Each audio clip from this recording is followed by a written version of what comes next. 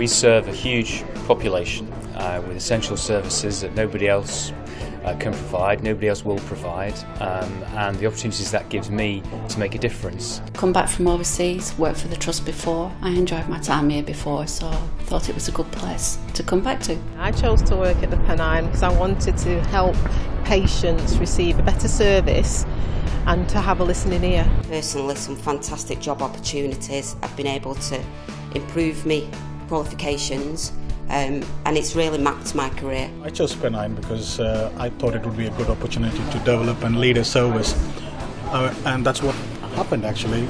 The new paediatric services moved from Booth Hall to North Manchester, and for us it was just like bringing up a new baby, and we enjoyed seeing it grow. I've worked at Pennine for 32 years and I find every day a challenge.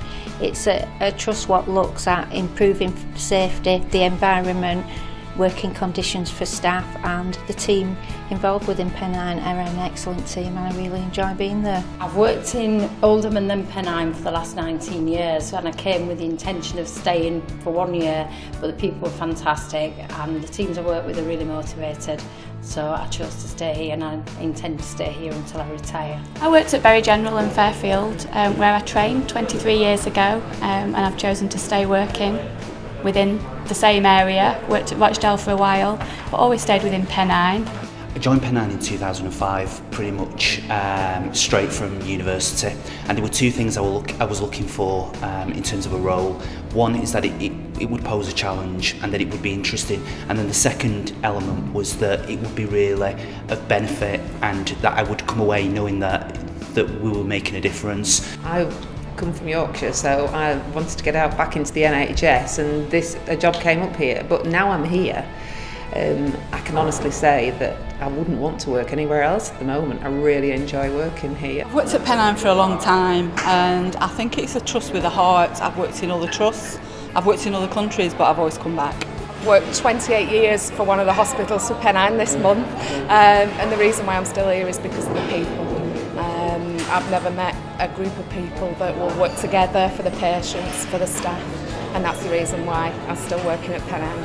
I worked for Pennine for over 5 years and I stay with Pennine because as a pharmacy service we're dynamic, forward thinking, and we've won awards both nationally and locally, so I think we have a lot to offer.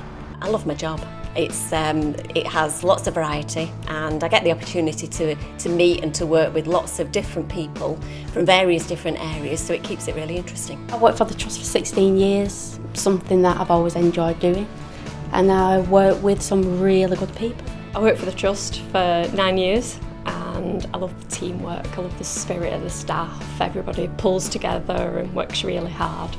It's the team dynamics and it's that teamwork that we have and the team gelling together that keeps me here.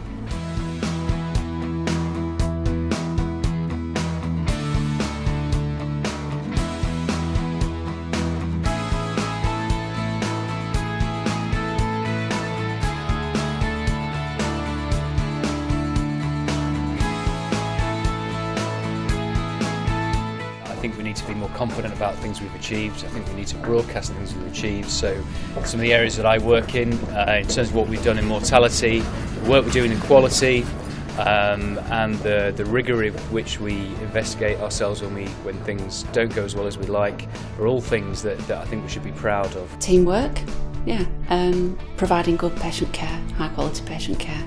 I feel like I've made a good contribution to my role, and the Pennine has a diverse culture and I'm proud to be a part of that. I'm proud of this team here in the Macmillan Information and Support Centre because I feel that we really do make a difference in helping to support people affected by cancer and supporting the professionals involved in care and treatment of people affected by cancer. What makes me really proud is that our local population now consider us as the provider of choice, and you can see that when we initially started the service we were having something like 15,000 A&E attendances and about 4,000 children coming. In the last 5 years it's doubled. It's actually more than doubled actually. We see around 38,000 kids coming to the A&E and around nearly 8,000 admissions every year to the children's unit. That clearly shows that we're doing a good job. I'm proud to work at Pennine because they have high standards, and high standards is what's most important to me. We've got a great team, everyone's really involved, the communication's great. We have got a really great MDT, so we've got physios, we've got dietitians, we've got pharmacists, we've got OTs, we've just got everyone that needs to be there. Well, it's when I come across people who show extra acts of kindness, like the intensive care nurse who made a cake for a patient celebrating their golden wedding anniversary. It's occasions like that I'm very proud to work for this organisation. I think Pennine have taken the lead with centralising services, so we're providing excellent care and the best possible service for local people and people in the surrounding area. I've worked in a couple of roles since I arrived at Pennine, and I've worked with a broad range of staff from a broad range of services, and the thing that struck me then and continues to really enthuse me is the dedication and the commitment to delivering excellent patient care. It has real heart as well. People genuinely think about the patients all the time. It's not to say we always get it right, but when we get it wrong, we hold our hands up, we admit it and we learn from it. I think it's got to be the staff. I mean, there are staff that are committed to the profession and go the extra mile day after day, and it's inspiring and it's humbling. Everybody working as a team, finding a solution to make patient care the best that we possibly can. We've got a set of managers now that are focused and lead from the front, but engage with the staff, and the staff have really taken that on board. Because they're being empowered, they feel that they can move forward and change things itself as well. I'm proud of the dedication of my team. I'm proud of the relationships we've built up with our nursing and medical colleagues. And I've been lucky enough to do some mock CQC inspections recently, and I'm really proud of the quality of nursing care that's delivered at ward level. I'm really proud of the team. I have a fantastic physiotherapy team in the trust across all the sites. And not only are they hard-working, very committed, but they also challenge themselves all the time so that they improve the quality of what they do continuously. The staff make me proud. How everybody comes into work with a smiley face and they're all happy, no matter how hard the shift is. The clinical assessment unit, the urgent care centre and the Oasis unit, which is where I am at the moment, I feel have been groundbreaking initiatives that have been delivered by clinicians on the shop floor. We're good communicators, and I personally I'm doing clinical and management, but team together, that keeps it all going, and the efficiency of the department here on the Rochdale site.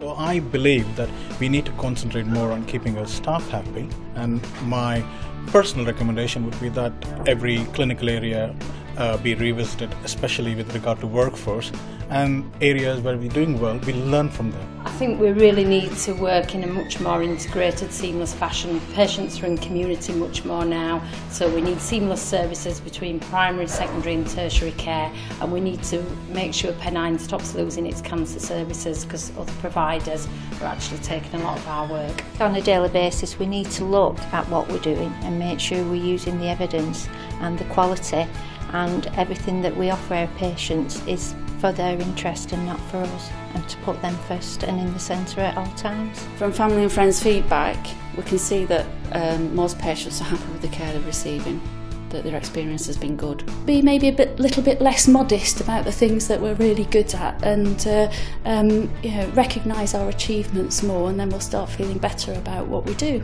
The main thing is we have got such a great vision, and that would be for the management team to kind of take that vision, allow us to work in pilots to see how things work, what the outcomes are, and what we can do to get things better for patients. The patient should be listened to, and their thoughts and ideas acted upon.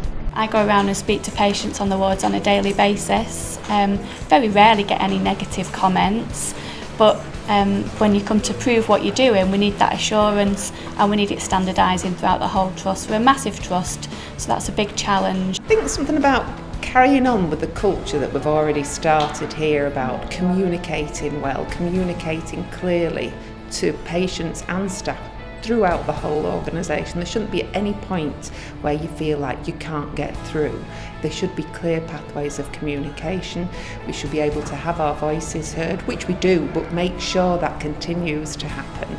And just encourage the sort of embracing of new ideas, new ways of doing things, striving towards better community services, integrated care, that sort of thing. What really could be improved for patients and staff is if services could be more joined up. We do find that patients very often have quite complex journeys through their care, particularly in cancer care, through to other organisations, and things aren't necessarily always as joined up as they should be. One of the work streams that I'm involved with in my present role is around innovation, and that's something that really excites me going forward, because absolutely we're responding to the challenges that we face within the public sector and within the acute sector, but we're taking those challenges and we're looking at to turn those into opportunities. How can we deliver better patient care? How can we deliver better quality? I think what we need to do is we've got good relationships with our partners outside, community services, etc. And I think we need to make that stronger to make sure that patient care is seamless. The staff need to have a voice in the development of the Trust's vision and strategy, because without them we won't be able to deliver our strategy. I think we need to invest in our staff. I think we need to focus on quality, and I think we need to look at some of our estates. Continue with the teamwork. All staff to continue to cross over the boundaries with the one main aim of improving the services that we deliver to patients. It's all work in progress. Communication between staff and families. We're going to have open visiting on here, so it's all about being open and getting families to see exactly what we do.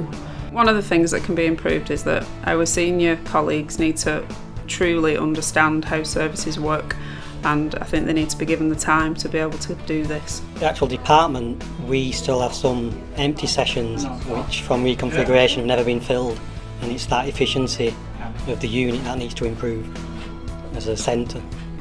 We could be a centre of excellence if the energy was put in from management to create the work. With staff improving communications, which I think the new chief is with this new forum, you know, where people can comment, like things, dislike things, have their own say. It's anonymous, so I think more people will contribute.